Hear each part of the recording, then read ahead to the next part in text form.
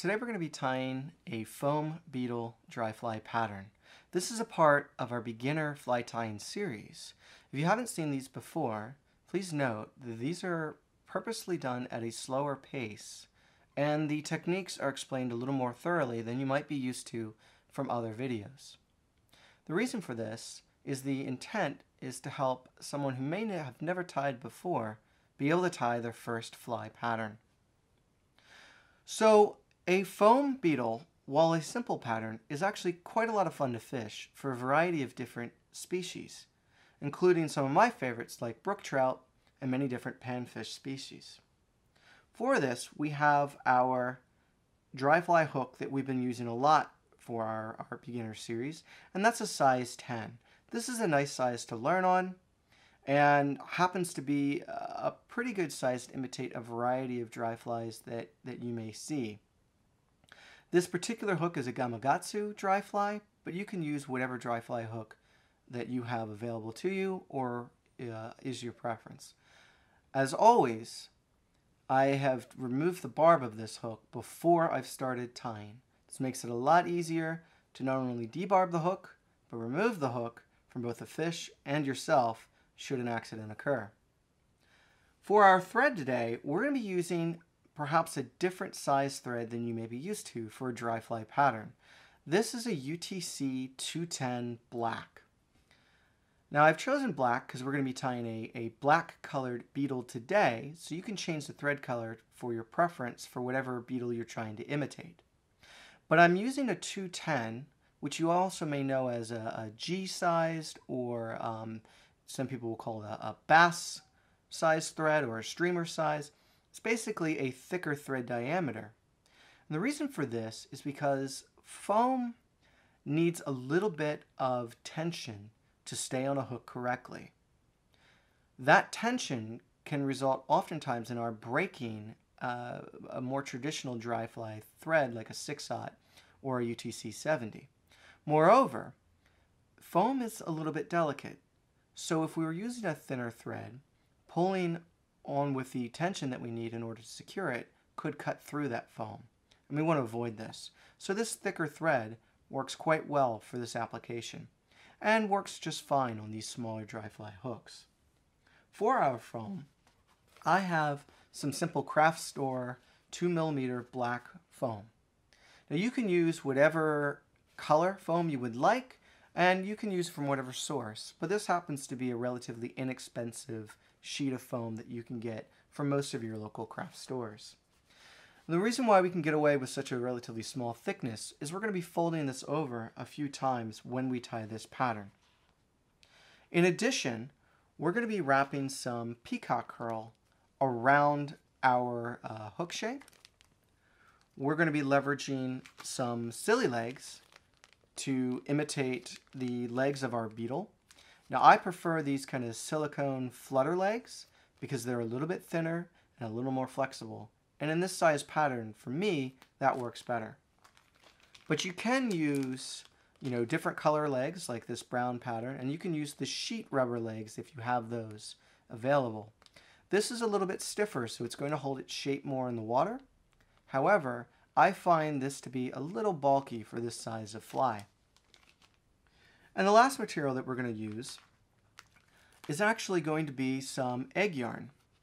Now this egg yarn that I've chosen is pink. And the reason for this is going to be our indicator to allow us to better see this fly when we're fishing.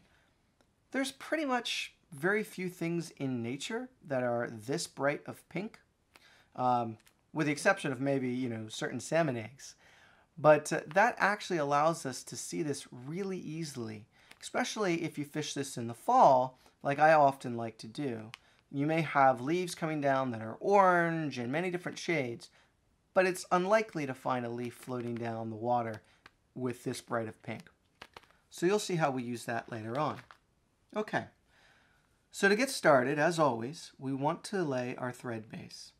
So we're going to go ahead and start bringing our thread back. And as we've done before, by holding our thread at an angle, it allows us to place one wrap next to another.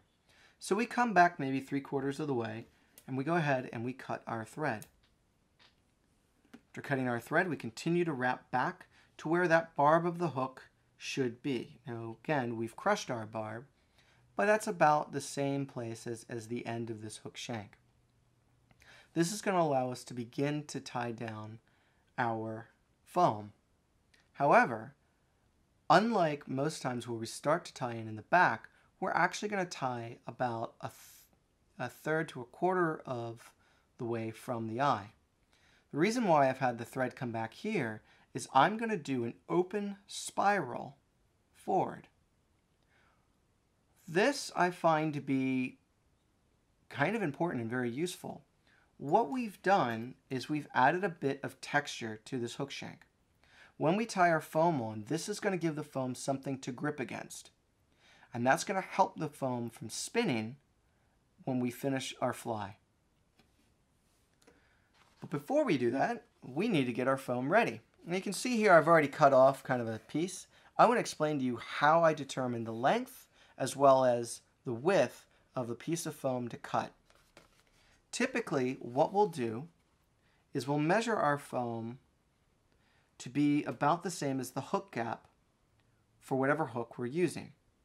And by pressing this foam against the hook point, what it does is create a small indentation. That gives me my width. Now my length is going to be about 3 hook shanks long. I don't actually need this long of a length, but this gives me some flexibility. So again, I'm going to kind of pinch and push against where that hook eye was, and that gives me my indentation. I'm also going to go back in and press against the hook point down at this spot. This gives me 2 lines to cut against to keep that body shape even. Now to cut this, I recommend using a larger pair of scissors. And there we have it. So to tie this on, we need a good tie-in point. So we need to cut our material to have a pointed end. So I'm just coming in each side and cutting into kind of an arrow-shaped point. This is going to allow me to start wrapping back without building too much bulk. But I'm going to show you another tip to prevent this fly from spinning around the hook shank at the end. I'm going to use some super glue. Now this is a gel type super glue. You may see a kind of a black-red and it'll say ultra liquid control. This super glue can be very handy, but it's extremely, I would say, runny. It's a very high flow type of super glue. This can be very problematic to work with, and it dries very quickly. This gel type, on the other hand, is actually quite nice when working with foam, because what it will do is stay on the hook shank rather in a thick bead, and it's not going to dry right away. It's going to give us some time to work with. So I could place this on and reposition if I need to. But I'm going to go ahead and kind of place my foam on, put my first wrap of thread around, and start working my way back. Now I'm being very careful to not apply too much pressure. If I were to come in and crank down, 1, it's going to start wanting to twist everything. 2, I run the risk of cutting through this foam. So I'm going to do a series of open wraps to come back to that original tie-in point right about here. Now I'm going to come forward again with those open wraps, this time applying a little more pressure. And finally, I'm going to come back a little bit closer to fully secure in this material. By tying this in this way, this has provided a very strong anchor against this hook. This is going to really help this fly to keep its orientation on the hook and prevent it from spinning around. So the next part is we need to build up our underbody, and that's going to be our peacock. So our peacock Hurl, what I've done in this bag is I've actually cut the end of the bag off. I wanted to show you this because peacock Hurl can be a rather difficult material to store and work with. But by cutting this end, it's very easy for me to slip it out, grab 3 relatively long pieces to work with. Set those off to the side. And then I can come back in and slide them through. That prevents this material from getting beat up and makes it very easily accessible and prevents it from kind of unraveling and getting all through my fly tying desk.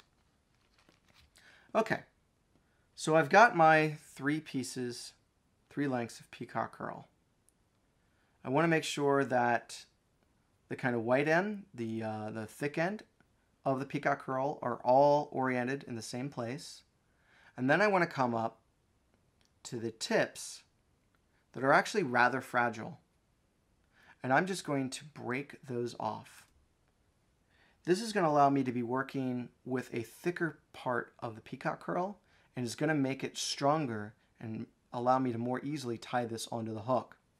I'm also going to tie in at an angle. I'm not going to tie straight back because I need to wrap this around the hook. If I tie straight back, I'm going to have to start at a 90 degree to the stem. That may cause the Peacock Hurl to break. So instead, I'm going to come at an angle and tie my material in that way. This puts less stress on the Peacock Hurl when I go to wrap it in. So I'm just going to wrap forward, come up to about where the end of that foam is, and then I'm going to take my Peacock Hurl, I'm going to wrap my hackle pliers around the back, and I'm going to spin it. Now I'm not going to spin it a ton, just enough so I start to see a few wraps occurring. What this does is take the 3 strands of Peacock Hurl and, from a strength perspective, make them closer to a single thicker strand. This is going to make it stronger and it's going to allow it to last longer.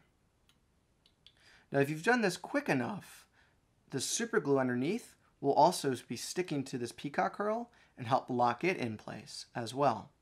So as I come through, if I notice that I'm starting to run out of turns, I may just turn it once or twice more to, again, keep that Peacock Hurl kind of together in orientation. So I'm going to wrap this up until I get to where my thread is. That's pretty good. And the nice part is, with the hackle pliers, I can let that go.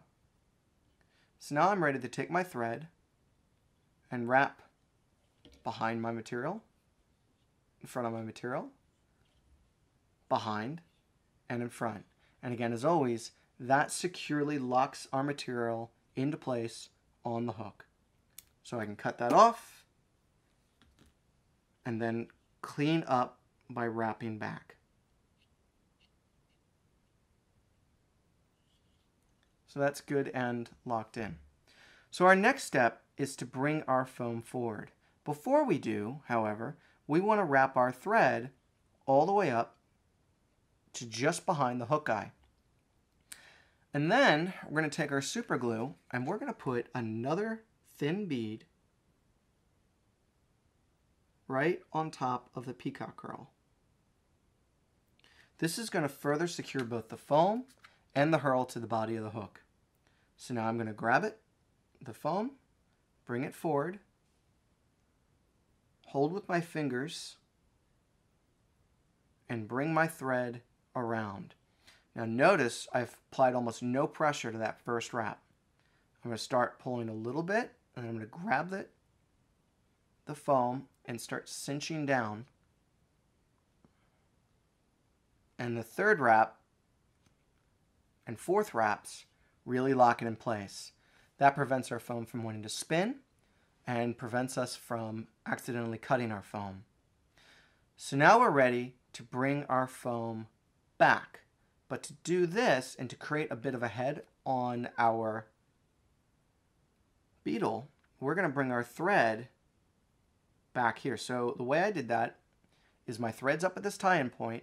I'm going to pull my bobbin back towards the bend of the hook and then catch the foam at maybe a 1/4 inch behind. And I'm going to put about 2 wraps just to make sure that that thread's in position. The next thing I'm going to do before I bring this back is I'm going to go ahead and I'm going to put in my rubber legs. So I'm going to grab a rubber leg. Now this is way too long, so I can get away with folding this in half, taking my scissors and cutting it, and now I have 2 rubber legs. Then, and I'm going to show you this twice, if I take my thread and wrap my legs around it, then I can bring my thread down. I'm going to turn this vise so you can see this more clearly. And by just hanging onto the legs, allow it to go in position. And that's the easiest way to put legs on a fly, in my opinion. After I've done that, I'll put one more wrap around, helps lock it into place, and then I can readjust as needed. So let me show you what that looks like on the other side of the fly. So I have my leg. I'm going to bring my thread up and wrap my legs underneath. That allows me to place my legs into the position I want, right along the side of the body. Put a second wrap around, readjust as needed. Now those legs are locked into place. Our final step before we can fold the top of our head back is to grab a length of our egg yarn. Now, egg yarn can be rather thick. And this we want to use, because it's a smaller fly, maybe a thinner section. So I've actually gone ahead and split this. You can find whatever thickness you prefer. I prefer this a little bit thinner, like this. And I've trimmed the end flush. So what I mean by that, so I've kind of spread this apart, come in, and cut a nice straight cut across. So now I'm going to place this indicator right up tight against the head, and I'm going to put one more wrap around. Notice I'm not placing a ton of wraps down. I'm only putting as many wraps as necessary. I'll put 1 second wrap, and now all of my legs and my indicator are locked into place. If we put too many wraps, we're going to start building up a big bump here. I don't think the fish will care, but the fly won't look as clean. So our next part is to try to trim some of this excess material. So I'm going to come and pull this indicator egg yarn right to the end of the back of the fly and give it a trim. Now I can get this out of my way, and I can bring my foam back. So we'll just pull this back. This makes a nice head to the fly, and I'm going to place 1 wrap loose, come up, start to pull a bit tight, 2 wraps, pull a bit tight. I'm going to fold this foam piece forward because obviously now we've blocked our indicator. And I'm going to trim it, as you can see, maybe 1/8 of an inch from where my thread was. That gives me a nice amount of indicator to be able to see. If you want, you can always come back in and trim this farther to give more indicator to be visible. And the last thing I like to do before finishing my thread is to trim my legs. So to trim these, we simply take the 2 rear legs, pull them back. Notice I'm not pulling them tight, just pulling them so they have tension, giving them a trim right behind the body. Then I'm going to grab my 2 front legs, and again, without pulling them hard, just holding them lightly and trimming them kind of just maybe an eye length in front of the eye of the hook. That gives me a nice short leg and a long leg. And at this point, if I want to readjust, I always can. So now I'm ready to finish off my thread. You can do this by whip finishing, which is what I prefer to do. Or you can also take your super glue, if you'd like, and run your super glue a very thin amount along your thread. So I like to do this.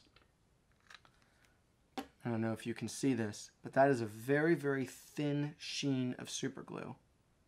And I'll put maybe 2 wraps around.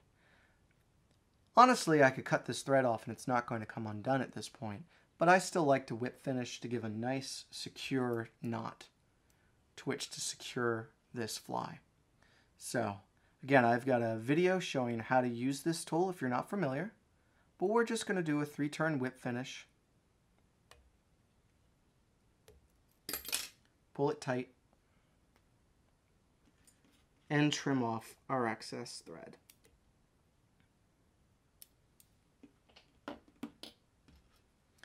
And that completes our beetle.